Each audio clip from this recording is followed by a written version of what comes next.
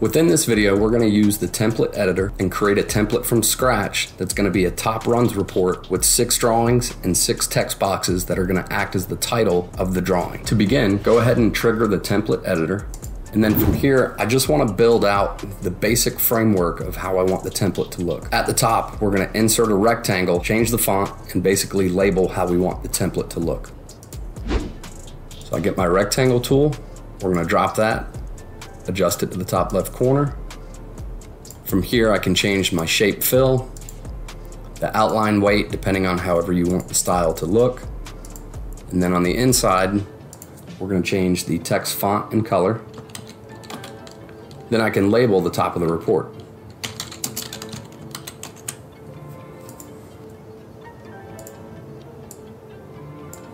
After that, we want to get our spacing correct and be able to evenly space out all of our drawings to fill out most of the report. So what I like to do is I like to get a line tool and basically draw lines, and then we're going to use our arrange button to choose exactly how far we want to space these things.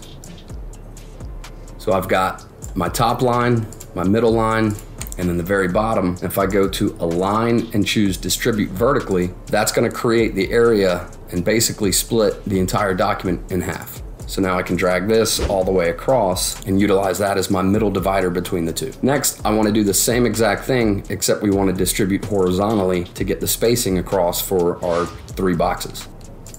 So we start on the left, drop one in the middle, and then drop one on the very far right. And if need be, you can always select the object and go to align. And if you've got align to slide checked off, I can choose left, and that will put it on the very left edge. And then I can do that for center and right as well. So multiple ways to do it. Choose whichever fits best for your workflow. So I'm gonna go distribute horizontally, and now I've got my box that runs in the middle. So if I was doing a 4-up, this would split it. If I need to add one more, so that way I can have 3 boxes going across the top, you just add another line and do the same process. Then we're going to take these and we want to stretch them to the very top.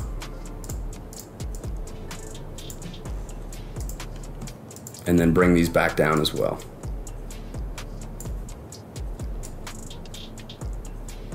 So now I can get rid of the ones on the edge, or if you want, you can use these to space all the way down and basically create a nice little frame for your drawings.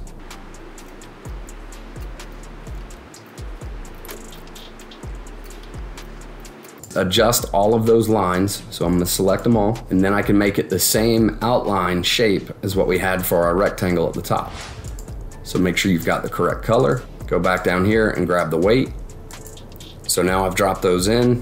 The next part is I want to create text boxes up here at the top that are going to allow me to basically label the drawings from the actual file when we create it. So I'm going to duplicate our text box up here, and then I can slide this back over.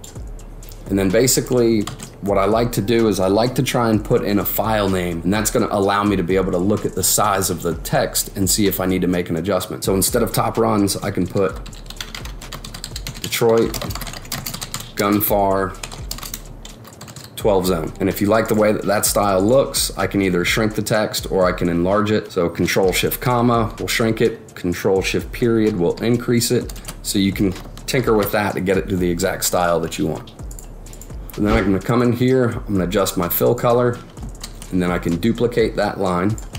So Control D to duplicate, or I can hold down the Control key and then click and drag and still continue to hold Control and then release your mouse, and that will drop those in as well. And then lastly, I always like to make sure I've got everything aligned properly. So I'm going to go to Arrange, Align, and select Top. So now I've got some nice even looking drawings across the top. Now you want to add in your drawing boxes where your drawing is going to fit inside the template. So from here, we're going to go to our Pro Quick Draw tab and hit the Add Box button. You have to hit Add Box in order to get the drawings to fill, and then I can just adjust my size. I want it to fill the whole box. You go to group number and change this to 1, and then the type is the drawing and hit apply. So now I've got a drawing area loaded in this box, and then what else I also like to do is I change it to no outline and then no fill, and then Control D to duplicate that object and drop it in, and then same thing, no outline, no shape, but then I need to go back to my Pro Quick Draw tab and make sure that the group number selected for this drawing is 2. Hit apply, do the same exact process. So now I just want to make my adjustment, make sure I'm correctly inside the box. If you end up losing it because I use that no fill, you can always go right back in and change that outline to make sure that you've got it directly in the box where you need it. Change it to no outline, make sure we got no fill, and then I repeat the process and go to drawing 3 and then do the same thing for 4, 5, and 6. Once you've got all your drawings placed, then we can go up here to our titles. If you select the title and go back to your Pro Quick Draw tab, we want to adjust the group number to 1, choose our drop down for title, and then hit apply. So now it changes it to title 1, and then we have to match the group numbers to the drawing in the spaces. So when you double click from your library, the first drawing is going to drop into box 1 and the title will drop in title 1. Then I can select box 2, group number 2, title, and then do the same thing for 3, 4, 5, and 6.